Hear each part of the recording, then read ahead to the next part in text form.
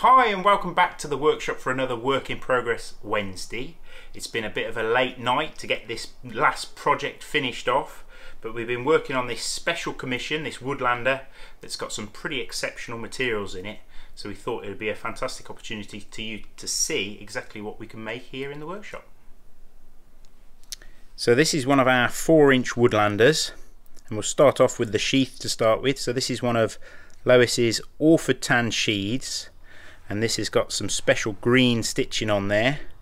That was to match the green liners that we've got on both the fire steel and the knife itself.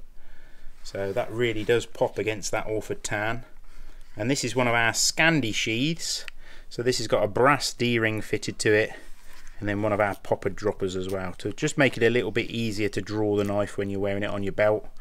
Makes the knife itself hang a little bit lower than your belt line, which makes it very comfortable.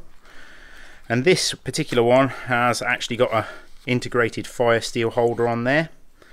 So this enables you to hold an army fire steel. This is one of the 9mm ones, and this has got this same handle material. And it was quite a nice project because the piece of material that I had on this one was some really nice exhibition grade desert ironwood, and we were able to actually use a longer piece and save the offcut to make a matching fire steel as well. So this is some pretty incredible grain in this desert ironwood. So exhibition grade often refers to if it's got more burr in it or if it's got more figuring in it.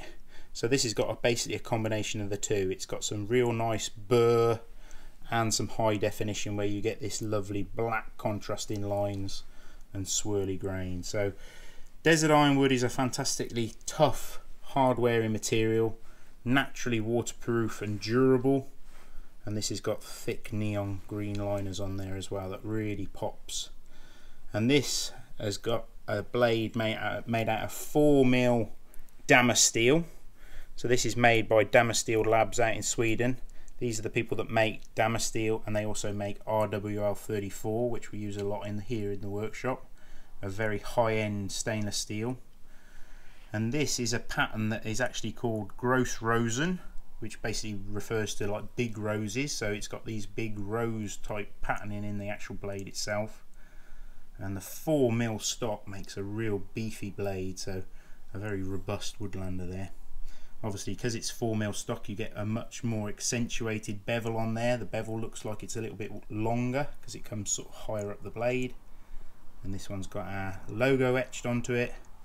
And then we've etched the Damasteel to reveal that pattern. And what we've done as well is we've actually etched the tang as well. So once you've finished shaping the handle, you can etch that Damasteel to make that pattern show all the way through. So this has got small 1/4-inch Loveless bolts on this one to hold it all in place, and then this one's actually got a left-handed sheath on this one, so yeah, perfect for the southpaws out there. But yeah, this was a really nice project. So this was a commissioned piece. So Gerald, who actually commissioned this, told me what style of knife he wanted. He also chose what Damasteel pattern he wanted, and then he actually chose the handle material. So pretty much a total bespoke build. So yeah, really happy how that one came out.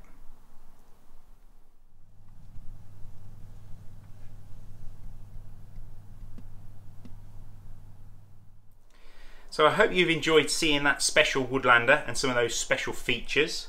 Certainly for me as a maker, it's a real pleasure to be able to make a special commission piece like that, using some of those fancy pieces of material that you've been saving for that special job. So yeah, being able to use that amazing Damasteel and some of that exhibition grade desert ironwood, it's a real pleasure to be able to craft that into one of our Woodlander knives. So hopefully Gerald will enjoy using this knife, and it should be an heirloom piece that he can pass down to his children as well. So yeah, thanks Gerald, and thanks for you guys for watching, and remember to subscribe to the channel and tune in next week for another Work in Progress Wednesday.